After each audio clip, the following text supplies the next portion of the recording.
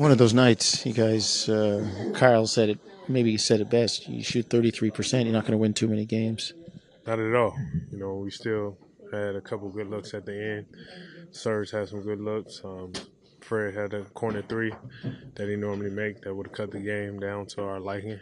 But it happens. You hate to lose. You hate to lose to, a team like this. But it happens.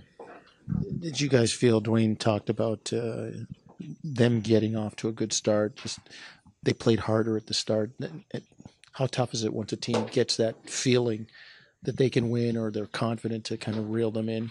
I mean, any given night you can lose to anybody in this league. Everybody talented, especially on their home court when they get a rhythm, their comfort zone, and that's where they was at tonight. And we was fighting from behind with their rhythm and everything from the start.